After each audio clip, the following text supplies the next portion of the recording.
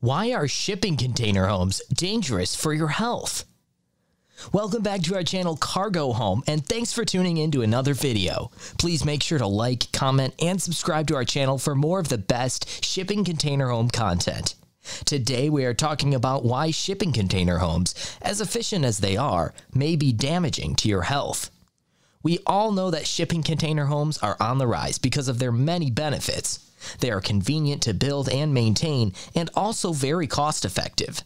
Shipping container homes are also very environmentally friendly and are great in urban places where heavy congestion continues to rise. But when it comes to this new phenomenon, experts do have concerns about potential health complications that can come along with living in them. According to experts, there is concern over possibility of hazardous chemicals either in the waterproofing or the flooring material of the paint, which may contain phosphorus or chromate. While not damaging immediately, these types of chemicals, over time, can compromise your health. One way to remedy this may be to spray foam insulation on all the interior wall panels. That greatly improves your container's ability to maximize efficiency and also produces a vapor barrier against any potentially harmful toxins in wall paint. If you want to be completely safe from possible toxins in your flooring or paint, you could remove the original wooden flooring and replace it with marine plywood from your local hardware store. But that, of course, is a lot of additional effort which you probably weren't imagining when you first envisioned having your very own shipping container home. Plus, more research needs to be done on the effectiveness of some of the ways shipping container home enthusiasts have attempted to curb these issues of harmful chemicals. We haven't had this type of housing around long enough to understand what the full effects of this harm might be. These chemicals could be cancer-causing, which is obviously a major concern, but we have to wait and see how much exposure living in these homes is actually needed in order to become ill from them. Of course, this isn't something we want to experiment our own lives with. This is why there's a great deal of concern around shipping container homes. You're tuned into another video on Cargo Home, your shipping container home channel. Thanks for watching, and be sure to like and comment on the video, as well as subscribe to our channel and turn on notifications to never miss anything we put out. Back to our discussion on chemicals in shipping container homes. Besides phosphorus and chromate in the paint, there are also other health concerns that come with containers. Pesticides are used in the treatment of wooden floors and will linger in the home long after these floors are treated. These hazardous chemicals can pose a health risk to the occupants of contaminated containers. But there are ways to take care of these. In order to eliminate these risks, many containers converted to residential shelters use either new containers that are not treated or coated with hazardous paints, or used containers whose history is well known and were not used to handle toxic substances.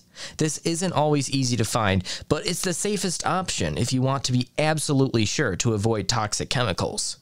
For used containers, you can apply a non-breathable flooring underlayment to protect yourself from harmful chemicals sprayed on the wooden floor. Then place tiles on top of the underlayment as your new flooring. Or the original wood floor can be removed entirely and replaced with marine plywood. Many shipping containers use toxic paint coatings to protect them from salt water. But the problem comes when you get in physical contact with the paint. In such cases, the paint coating can be removed when converting the container into a residential shelter.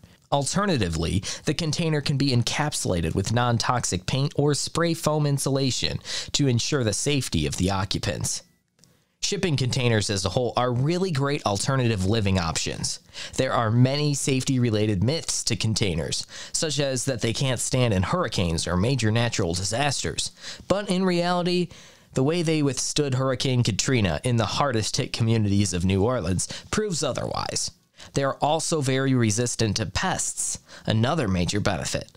And most of all, for many shipping container home enthusiasts, it's their environmentally friendly way of living that attracts them to these homes. The containers are very friendly to the environment and are beginning to usher in a movement of recycled homes. Though they are often purchased used, inhabitants can remodel and decorate their home however they wish, making it the best of both worlds, efficient yet luxurious. Now, there's no denying that there are real health concerns when it comes to the chemicals used in the paint and wooden floor treatments. More research needs to be done to determine the extent of this threat.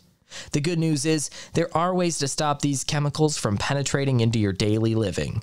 For many, the health risks are worth it, but it is something to be mindful of before you go ahead with purchasing your shipping container home. With that, we've come to the end of today's video. Thank you for watching, and be sure to subscribe to our channel Cargo Home for more shipping container home content. We'll see you in the next video.